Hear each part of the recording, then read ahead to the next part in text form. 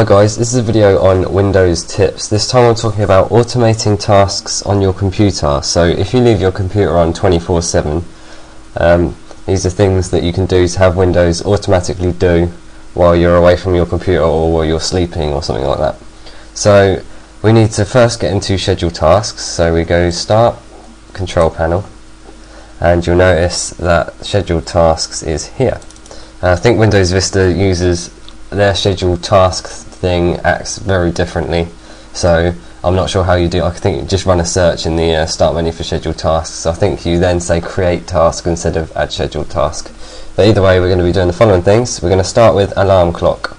So you can turn your PC into a basic alarm clock. So all you have to do is add a scheduled task. Next, we're then going to browse, and you can have it open a music file. So if I go into my music, and I don't know, choose that one, perform it daily at 7 o'clock in the morning. So what it will do is it will open this file in the default player and start to play it at 7 o'clock every day.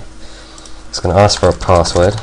So this is an alarm clock, and we're not going to open advanced properties. So that is an alarm. We're going to just rename this to alarm, and then you can run it to make sure it works. So this is what happens at 7 o'clock in the morning. It opens up in iTunes, which is my default player, so that works. Next one to do is an automatic shutdown. Again, add scheduled task. Next, you can choose anything this time. Could say daily at, I don't know, 23, so 11 o'clock at night. We're going to choose for it to shut down every day.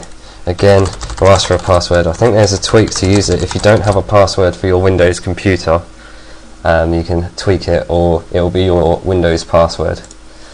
And opening advanced properties this time, and just remove everything in this, and we're going to say shutdown.exe -s -t AA, and that says shut down the computer with the timer of 0. So we then take out the start in, and we say run only if logged on. So you can apply this to anyone actually. I'm not sure if it matters or not, but I'm going to tick it anyway. So that's now modified it to shut down, so we're going to rename this to shutdown. I'm not going to double click it, otherwise you won't see me anymore. Defrag, Windows got a built-in defragmenter. We can just use this automatically if you don't want to bother going out and finding another one that does it, like a program that does it. So we're actually going to navigate to C, Windows, and then System32. You can click on the first folder, and then actually, while you're in here and it's selected, type in defrag, and you'll notice that it's automatically found defrag for me. So say open it, and we're just going to say defrag. Perform this monthly because I don't want it running that much. At, I don't know, 12 o'clock at night, and on the first Monday of the month or something. Next, and then type my password in. Once this is done, you then want to go into the properties of it, and we want to on the end say the drive /F to begin with, which means it will force it to do a defrag on your drive, even if you're low on space. And then the drive you want to do, which for me is drive C, which is the main drive for me. So that's everything else is fine. It will ask me for my password again, and we OK that. And next one is crap cleaner. Now with crap cleaner, you'll notice in the options it says command line parameters auto runs the cleaner upon loading and then closes the application. Now in the cleaner part of it, you have applications here and Windows here, and it will clean out several things that you select. So you can unselect these, and if you say run cleaner, it will clean everything out. So you can get this to run the C cleaner automatically with a scheduled task. So what we're going to do is we're going to say new scheduled task. Next, we're going to find crap cleaner. So it's in C program files, C cleaner, ccleaner.exe. Call it clean crap.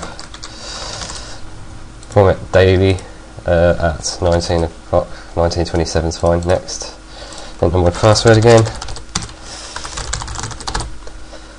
and open the advanced properties. So then we say /auto at the end, and it will run now automatically. We'll just tick that.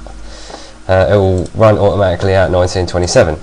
So what else have we got? Antivirus scan. Now if you try and do that with a command line switch, you can't actually, well with mine anyway, I use Avira Anti-VIR, and you can't actually launch the application because it's already launched, it's already running and scanning in the background. So my virus scanner has actually got its own scheduler, and I'm hoping that yours does as well, but basically you just press next, scan job, next, daily, 528, whatever, next, local drives, and display mode invisible, so then you don't have to watch it scanning, it will scan in the background. So you finish that, and then that is done.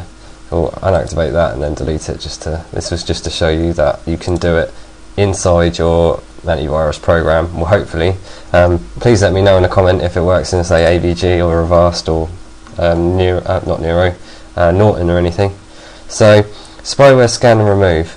There's a program. I've tried to do this in Adaware and it's not possible without having the professional version. So, if you use Spybot Search and Destroy, which we're now looking for, there is a program, I believe, which is called Spybot SD, I think, or something.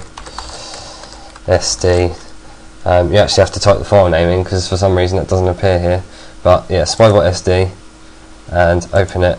And it's the token name for this task. We're going to say scan spyware. Perhaps it's a hidden thing or something. And we're going to do it daily at, say, I don't know, 1 o'clock in the afternoon. Next, type my password in, next it, and we're going to open the advanced properties, and then at the end of this we're going to say /auto scan /auto fix and then /auto close, and that will scan it, fix it and close it. So we'll just check that this works. Again, I'll go into my password. Just going to check it works by running it, and you'll notice it's now loading Spyware Search and Destroy, and it's running a check. So we'll stop that. That might take a while to stop.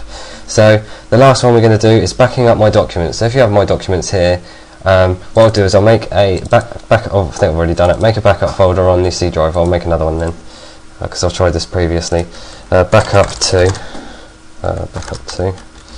So I'm going to back up my documents every night to my C drive, or you can put it as an external drive or whatever. So we're going to choose anything, next, and call it anything. We'll say backup documents daily at 19:30 every day. Next, enter the password yet again, and open advanced properties. And instead of doing this bit, we're going to take these out again. We're going to say xcopy, and then we're going to say /e, which means everything in the folder in my documents, including this sub documents inside folders inside my documents is what I'm trying to say, and then /y, so it overwrites. If you're doing this every day, it will overwrite with newer versions that you have in my documents in your backup folder. We're going to say the source, which is going to be the location of my document. So you can say right click and then properties and copy this target folder thing here, and we're going to put it in quotes so it will load it better. And then we're going to say the resulting file will be C and backup 2. So that it's going to go from my documents to backup 2. So we press OK, type our password in, and just to make sure it works, we'll run it.